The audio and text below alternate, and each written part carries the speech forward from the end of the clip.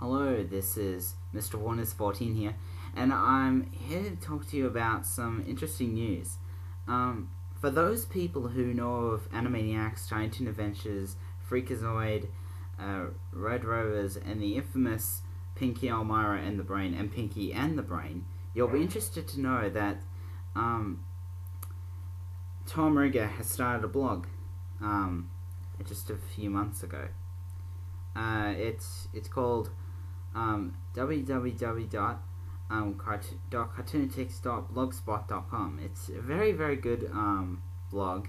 He treats it more like a DeviantArt page where he